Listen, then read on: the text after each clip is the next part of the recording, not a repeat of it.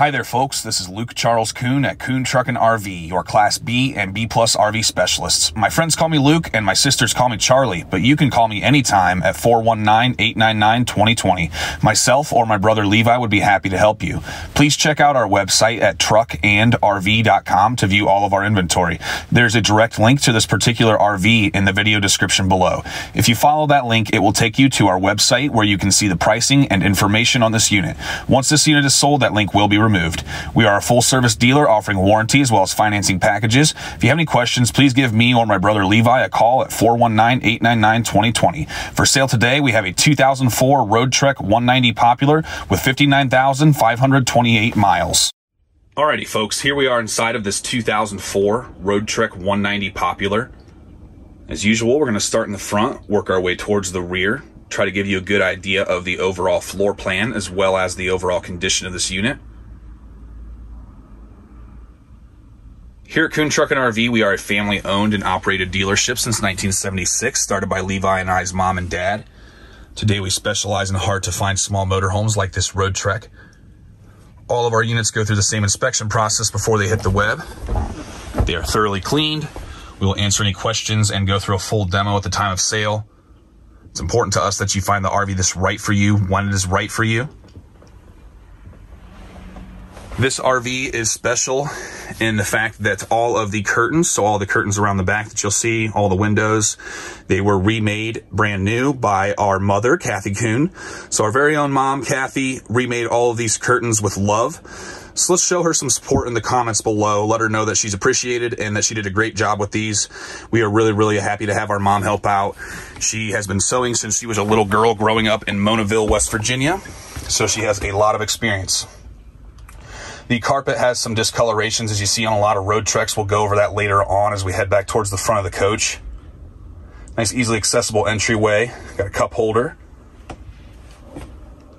This window has a screen and does open, as well as this window. So the other window you can't really... So I had a little harder time than I anticipated opening both of these doors while holding the camera gear and having my handicap here. But if you open this door, you can open the window here. It has a screen. Also, we've got a Pleasure Way parked over here next to us. That should be going live tomorrow. So if you haven't already, please subscribe to our channel for lots more camper vans and small motorhome tours coming soon. Here by the entryway, we do have a passenger seat with a belt. So some of the 190 Populars will have a third jump seat, as we often call it, like this. The Versatiles will have 2 jump seats, or at least they did from the factory.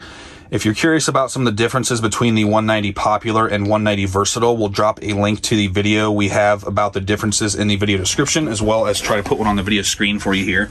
So again, you do have a belt on this seat here, giving you a total of 5 belted passengers in this unit, including this seat and the 2 belts on the couch in the rear. So we'll flip you around towards the kitchen here.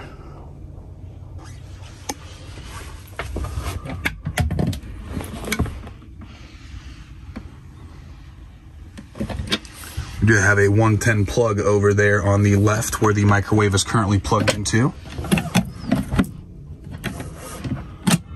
The stove, light, and fan.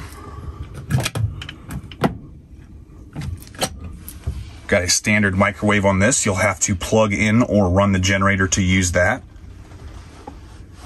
We've got 2 110 outlets. We've got the water heater on-off switch. This is a propane water heater. It lights itself. It actually has an additional electric option, so you can use electricity. So that would be a shore power plug-in to heat this. You can turn that on and off there. Got an aluminum backsplash. Some of Kathy's curtains here. This window does not open. Got a 2-burner propane cooktop. Single basin stainless sink. Got some extra counter room there.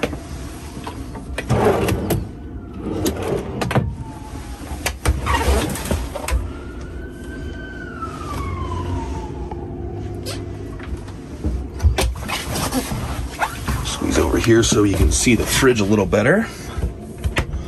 This is a 3-way Dometic freezer. 3-way meaning AC, so your shore power or your generator. DC, meaning the coach battery or propane gas.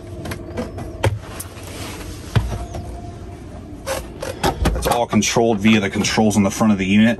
We'd recommend leaving this in auto, and that will pretty much take care of itself to keep itself cold.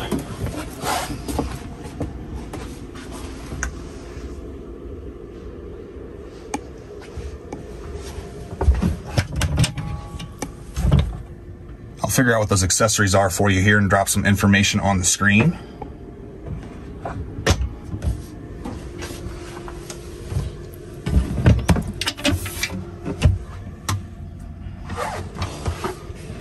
Got a Cool Cat AC heat pump. So the heat pump will work down to around 40 or 50 degrees outside temperature. Below that, you will have to use the onboard propane furnace. That also has your air conditioner in it.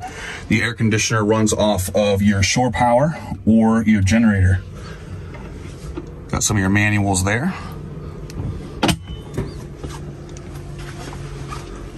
Here in the rear, we've got some lights throughout. You can turn these on or off right on the lights themselves. We've got 2 speakers in the rear. Those run off of the head unit up by where the driver and passenger would sit. So whatever you're listening to in the front of the RV will play out of those speakers in the rear. We have windows that open all the way around on the sides and the rear. There are no screens. However, the accessory you saw just a moment ago in that compartment is a cargo door screen for the rear cargo door, so that can Velcro around to close this off. We do have Kathy's curtains all the way around to provide privacy. Got 2 lap belts on the rear as well. I wanted to show you the propane furnace down below the couch. Also got a compartment here with some of your water valves, as well as your water heater and your water pump. Got your fuse panel that contains your 12-volt fuses, as well as your 110 breakers. This is an access to the rear storage below the couch. This is also accessible outside of the RV through the rear entry doors. Got a table mount in the center. Noxious gas detector.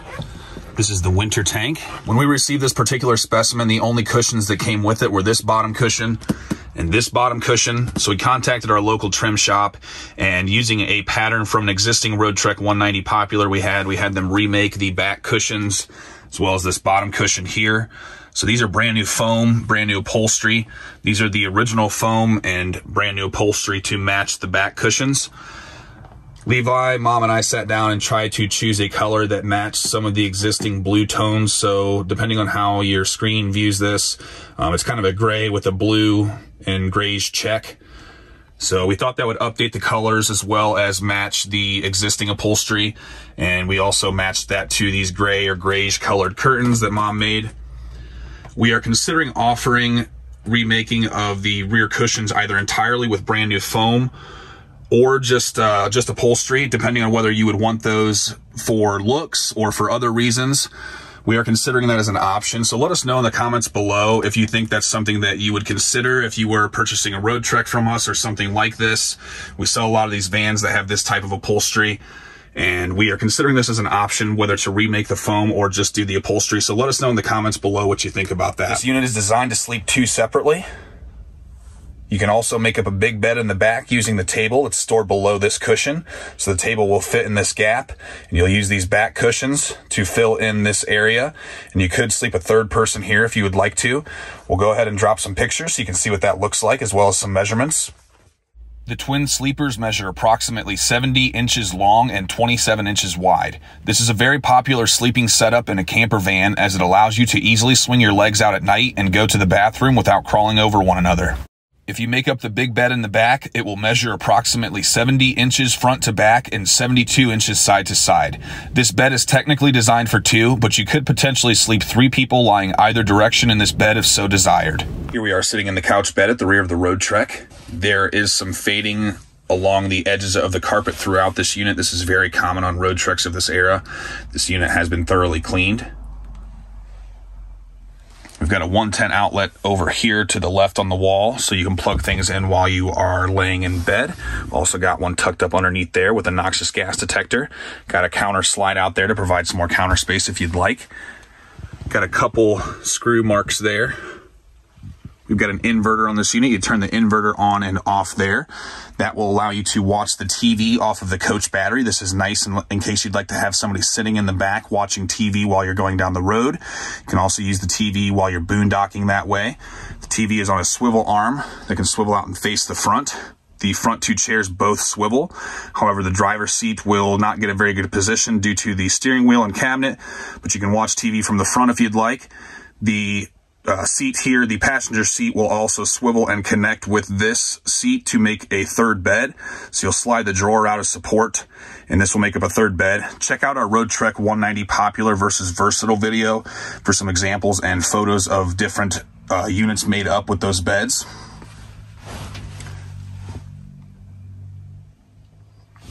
Got a fantastic fan in the center.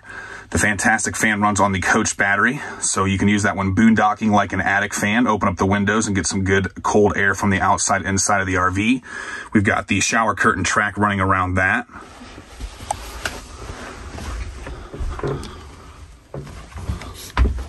Real quick, I'll show you this cabinet I forgot to show you earlier.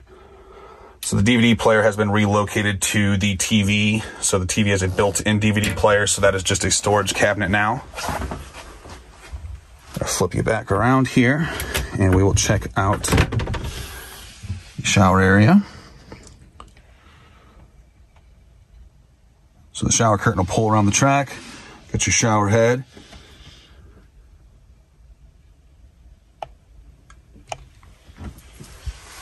This portion of the wall will flip out if you'd like to use that to provide privacy while you're using the restroom or perhaps while you're sleeping. There's also a privacy flap on the inside of this door. The way this basin is designed is for that when you're taking a shower, the water will run forward into this trench drain. You can remove this cover to clean that out if you need to. It also makes this area easier to keep clean. Got a table mount up front if you'd like to put a table up front. A wardrobe closet. 2 table legs. Got some storage railings. Got some more of Mom's curtains up front. I happen to come from a very musical family. Even the sewing machine's a singer. Got some more of Kathy's curtains that can go all the way around the front to make privacy while you're parked. Also got a storage bay up top here. Got a nice specimen here. It does have some cosmetic flaws, like any RV. A few retro fittings, I guess you could call them, with the rear cushions, depending on what you think of that. A very, very nice unit, shined up very well outside, cleaned up pretty good inside. The biggest marks are the carpet, I would say, and just a couple little dings on the cabinets, like that screw hole over there. Stuff you have to look for. It's definitely a nice unit in very good working order, ready to hit the road. We'll go through a full demo at the time of sale, answer any questions you have. I'm going to call this one an 8.5 out of 10. Check it out at truckandrv.com. Kuhn Truck and RV, the best little RV dealership around since 1976. Up here in the cabin area, we have power windows, power locks, power mirrors, tilt, cruise, CD player, Bluetooth. The backup camera also functions through the screen on the radio. Nice looking seats, clean, no burn marks, stains, things of that nature. It's a little dark, but I'll try to get you a look at some of the marks on the carpet, like you see here.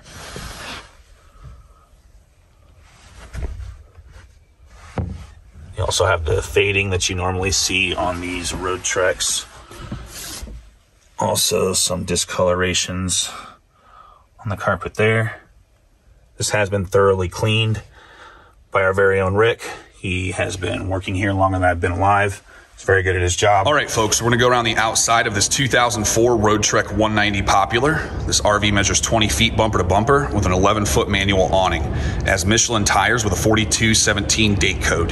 This Roadtrek has had the standard ground effects removed on the front and rear bumpers. This increases the ground clearance, which can give you an advantage if you're planning on doing some off-grid camping or heading out into the wilderness. This RV is built on a Chevy 3500 chassis with a 6-liter V8 engine with 59,528 miles. Got minimal blemishes on the exterior. Very nice stripes on this one.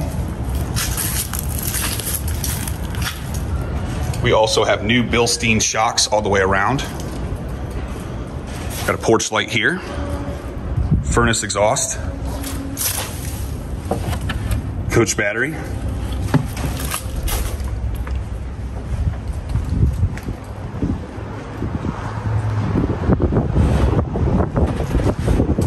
Got a backup camera up top.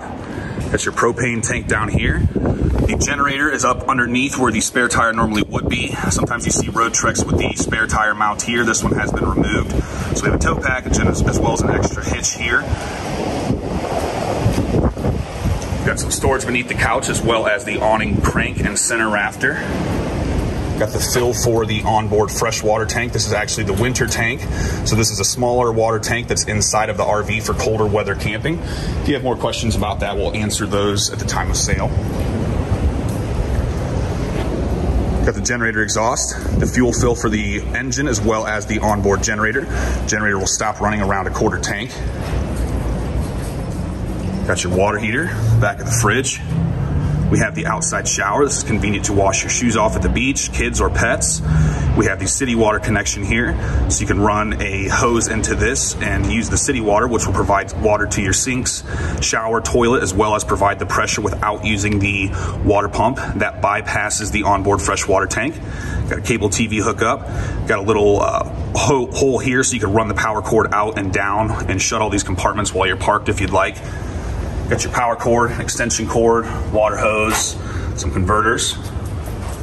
This is your sewer dump. So we got a couple levers down there you'll pull to drain the black and gray tank. You'll pull the black first, then the gray. And here is the fill for the standard freshwater tank. So this is the main freshwater tank that you're going to use most of the time in the camper. Take a closer look here at the stripes.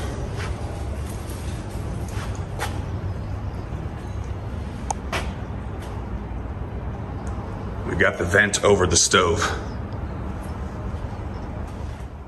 Here's a closer look at Mom's sewing station where the curtains for this Roadtrek were made. The giant frame behind her is a collage of childhood pictures from all of us 5 kids. Mom has been working on teaching me the family recipes and sewed me this apron for my 28th birthday recently. As Abraham Lincoln eloquently put, all that I am or ever hope to be, I owe to my angel mother.